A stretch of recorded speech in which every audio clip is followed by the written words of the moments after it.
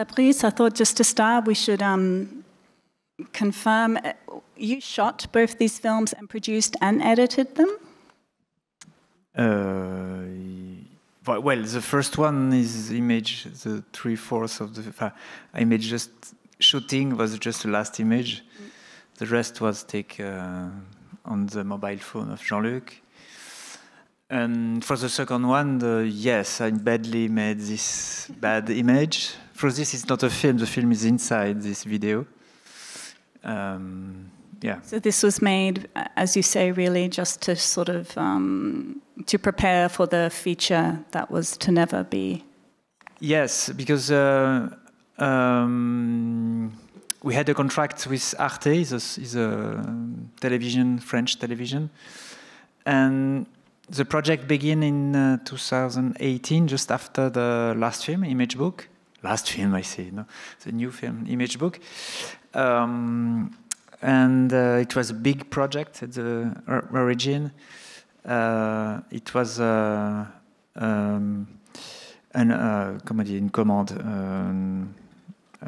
purpose of the Opera of Paris, who wanted to make films, to ask to filmmakers to make film on the opera. And Jean-Luc had say yes. He had an idea where the film would be made in an opera in Paris, l'Opéra de Bastille, where on stage you have, in the backstage you have 3 other stage complete with all the set on it, so you can very quickly change on each opera. And he wanted to make a film inside the backstage, stage but in backstage. And the script of this film will be not made in paper but made in film.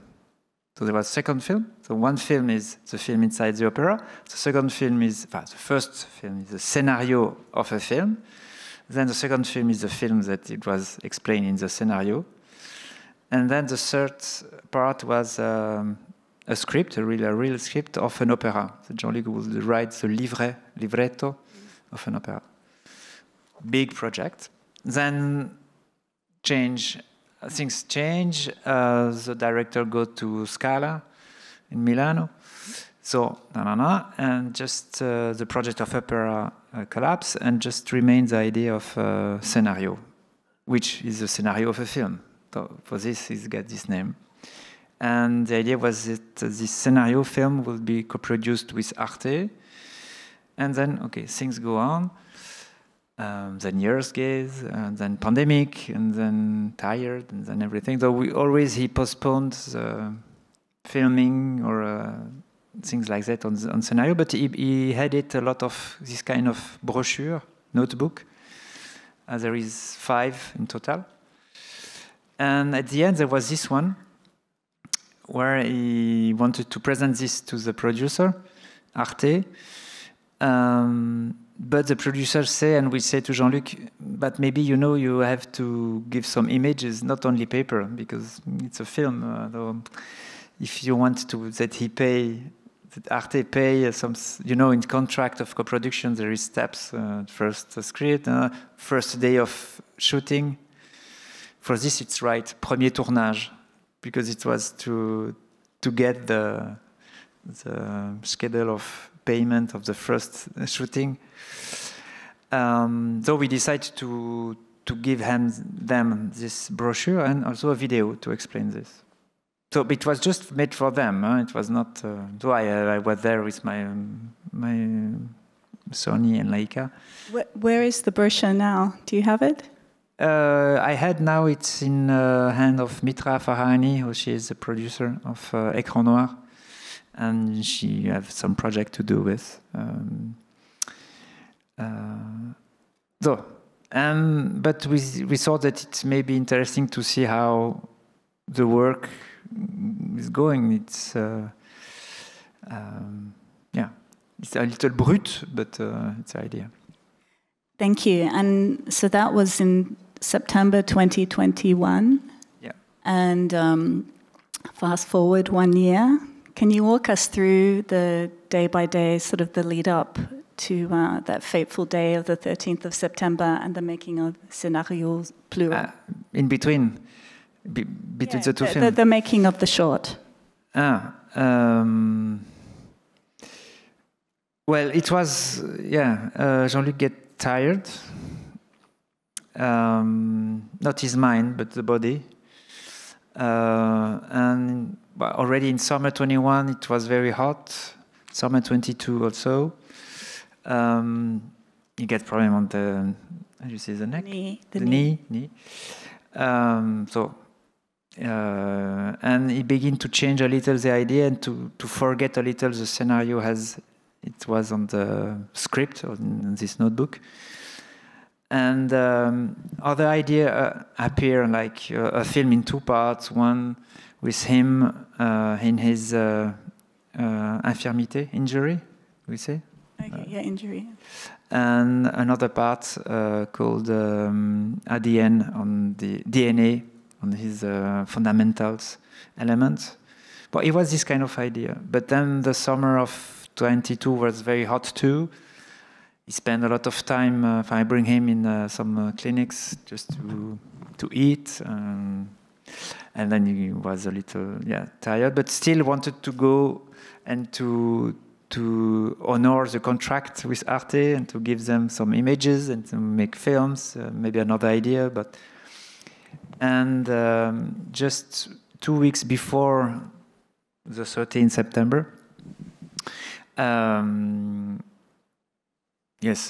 Wednesday, 2 weeks before, we were in his workshop, in his house, in Rolle, we still have, with Jean-Paul. Jean-Paul Battagia is the guy that you hear. He come from France. I'm in Lausanne, in Switzerland, near Jean-Luc. So it was all the crew of films of Godard for 20 years. We are the two working with him. Of preparing this new way of making a film, but he was very tired. But he said, can you please begin to reconnect all the edit machine so I can just make a simple edit? And say, okay, I begin to cable. And then he said, Fabrice, maybe bring me back to Anne-Marie Mieville, because his wife, Anne-Marie Mieville, and him don't live in the same house. So we say, you will continue tomorrow. Okay, I'll bring him to Anne-Marie, so I don't cable all the machine. And then during this night, it was very bad night for him. On the morning, on Thursday, Thursday? No, you say jeudi. Tuesday. Tuesday. Jeudi is Thursday. Okay. Thursday morning, he write us to say, no, please cancel everything, all the rendezvous, all what we have to do. I spent a very bad night. I call you back in a few days, next week maybe. So no problem. We'll always postpone things with him. So no problem. Okay. And then on the Sunday, the next Sunday, he asked, not to me and not to Jean-Paul, hopefully. He asked to his tax, the tax specialist that he is using, is like his comptable, to ask to this association to help to die, exit. And Monday we had a call of this tax guy that Jean-Luc wanted to die. You heard from his tax advisor? Yes, not Jean-Luc, don't tell me this, just this tax. He called me, you know, Fabrice, he asked me to organize this. No words from Jean-Luc. Okay. It was a shock? Yes, it's like being a fish with outside water, you know? You're like that. But on the day after, message of Jean-Luc, can you come to Anne-Marie, please, just for the bank stuff? And okay. So I go to him, and he was a little upset because it takes time to organize all this association. He said, no problem, Jean-Luc, it can take 6 months, 1 year, 2 years. Yes, it's normal, it's normal. It's not easy to organize this. Okay. So he was a little, like every day, a little énervé. Agitated? Not agitated, but un petit peu... Annoyed? Ouais, énervé. Yeah. And, okay.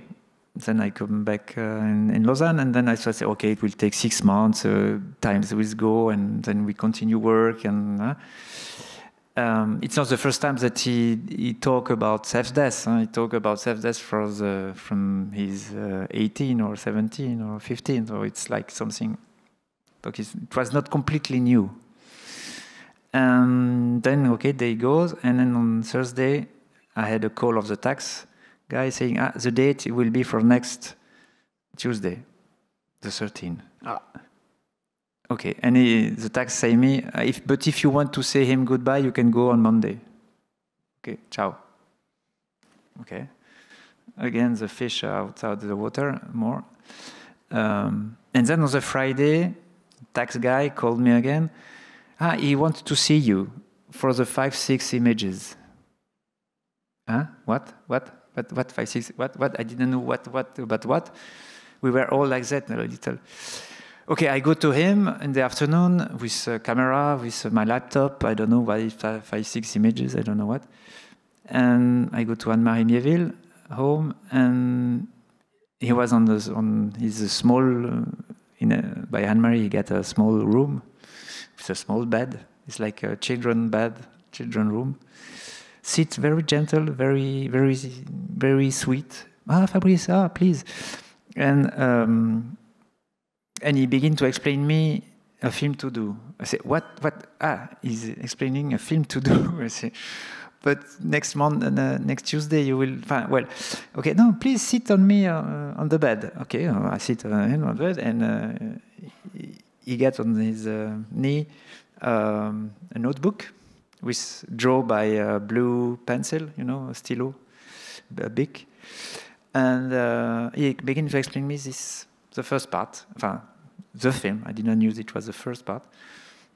And you see this image, you will find it on my mobile phone, and look at this one. Then you make 20 seconds of it. Then cut, and then this one. Then cut. Then now we have to look on the film, Germany 9-0.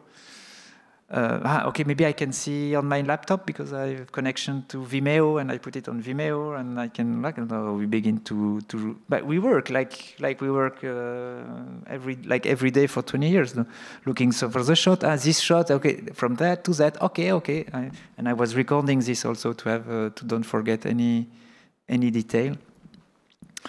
And then we spend a lot of time to look on a small DVD. On the Pasolini film Oedipus Rex, because he gets in mind, he remembers this image of this helmet, yeah. And we look on the film, but we don't see it. See, but it's there because you see the helmet, but not this big premier plan, first shot. And finally, we find it. It's very short. He said, "Oh, you can slow it like on a moviola." Yes, okay, I know how. And then we go to the last text. It's about this doigt and non-doigt, finger and non-finger, horse and non-horse. I don't understand nothing on that. I feel, but I don't understand. It's from Jean-Paul Sartre, from a book called Situation 4, Force Situation. And it's a small text about a novel that Sartre writes about a painter called Vols. I didn't know Vols also, but this book we didn't find anymore this book. So he said, go to my home and look at, I look the books, I don't find the book. And then we come back to him, and then I say, I have no book. Maybe we can call Jean-Paul. So we call Jean-Paul in Paris. Jean-Paul, please, I am with Jean-Luc. He said, because he was like the fish also outside the water. He was like that for 1 week. And hey, Jean-Paul, I am with Jean-Luc. Can you, Situation 4, do you have it? No, I don't have, but maybe in Paris there is one old library you can get it, because it's not more edited, you cannot find it. I call you back. Okay, Jean-Luc, maybe tomorrow, maybe. He said, on Monday, we will do it on Monday. Okay. So and then I come, okay, see you on Monday, and then okay, I take my car. It was 5 in the afternoon. I know that at 6 in Lausanne they close, library closed. I know that there is a second-hand library. So okay, goodbye Jean-Luc, goodbye. And then I run quickly to Lausanne to run until 6. To maybe if I found the Sartre book, life can go on, because if we can make the film, maybe the creation will stop this idea of be killed and we continue. And but the date was fixed. But okay, we can. Though it was running. I go to Lausanne, and I have at 6 and 1 minute it was closed. So, but Jean-Paul find it in Paris. He said, I haven't found it. I go to Paris, take it, and I can send you the scan. On Saturday, he gave me the text. I print it, and I made an excuse to Jean-Luc can I come to see you today, because there is something that I don't understand in what you explained me. Okay, come tonight at 7. I go to him, and then I gave him and it was strange because I went a little late. I said 7, I come at 7:10, 7:15. And he was very upset because, you come late. I'm sorry, Jean-Luc. 2 times he was against me, comment dire, énervé. Annoyed on me. Just 2 times in 20 years. This was the second times. And he said, because, you know, in the situation where I am, I was very inquiet.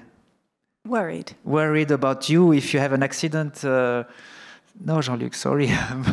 I just print the text, so it takes me time. Well, and then we record the sound of the first part. And I give him back the script, the first script that he gave me. Maybe because he's always changing things on the script. So when I give the script back, I made a copy of it.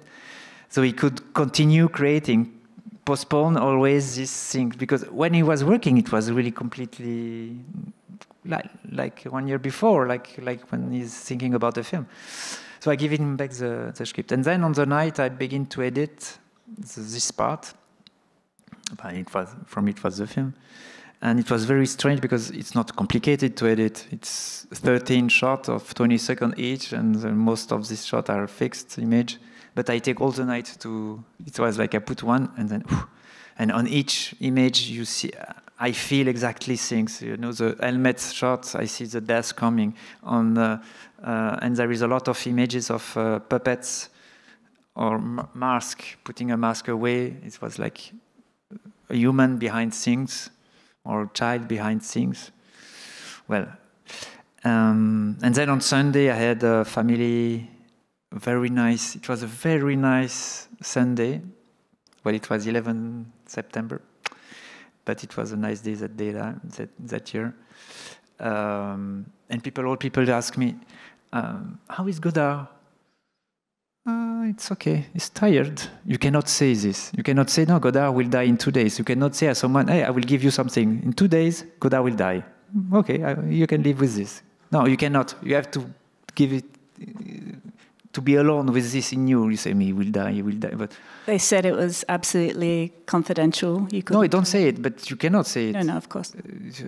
Even to my family. Hey, Mama, you know, Godard will die. And then... Ciao. You spend 2 days before knowing this. C'est le deuil avant. It's le deuil. C'est the day before. The day, yeah. No, le deuil. The morning. Yes. The morning before. You know, it's like strange. We have to learn how to use this. It's a good thing that we can use this kind of system, but it's strange. Okay, and then on the Monday, we go to him to say goodbye, and then he was smiling with the script that I give it back, with in red. He makes the second version. No. And I present him the film. Do you want to see the? No, it's okay. I trust you. No problem. I have the second one. And then he explained us the second until the last images, and then we kiss, and we also ask him, Are you really decided to have this date tomorrow? And it was really nice, strange, sweet, in fact, because it was like, really like a little boy on his bed saying, no, if it's tomorrow or next week or in 2 months, it's the same thing. No, now it was really quiet. It was like, with all these puppets or this mask, it was just the little boy, he put the cinema back. It's just a man. He was scary, il était habillé. All his costume was cinema for all his life. He built his everything, sa carapace, son armure, his... An armor. I don't know, everything. He built everything with literature, with culture.